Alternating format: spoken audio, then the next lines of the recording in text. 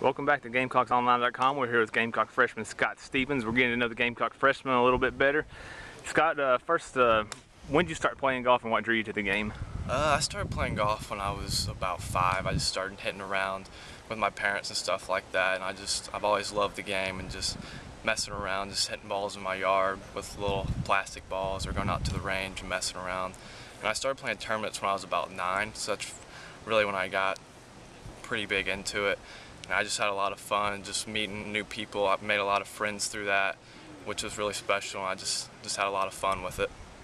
And who's had the biggest influence on your golf career? Has it been a parent or somebody that you've played with, a coach that has been coached by? I would definitely say it's been my parents, and especially my dad, because he brought me to the game and he taught me when I was younger, just like the basics and stuff like that. And still today we go out back behind my house and just like chip and putt, and he helps me with whatever I need. And definitely with my mom too. She's always been a huge supporter, and she's always proud of me and tells me that. And they always tell me how much they love me no matter how good I do. And it's just always been a great influence, and they always inspire me to just play better and just conduct myself well out there. Well, you've played a lot of golf up to this point. What's been your favorite golf memory so far? It actually came last year. I got to play in the Junior Players, which is an AJGA tournament. And that was my first time at Sawgrass, which was really cool. And playing number 17 for the first time was definitely one of the coolest experiences of my golf career so far. Well, I'm sure you follow PGA week to week. Who right now is your favorite golfer on tour?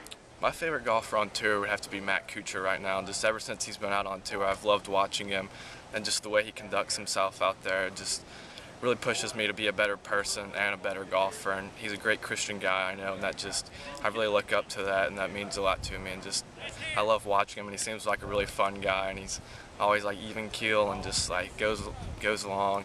And he's a great golfer too, and he's just fun to watch. And finally, what drew you to the South Carolina and its golf program? I would definitely say the coaches. Just the first time I met them, they were awesome, and they were very nice and welcoming, and I just felt like this was the place for me.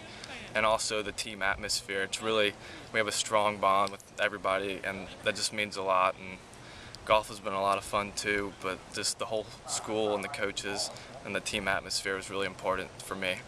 Well, Scott, thanks for joining us today. Thank you.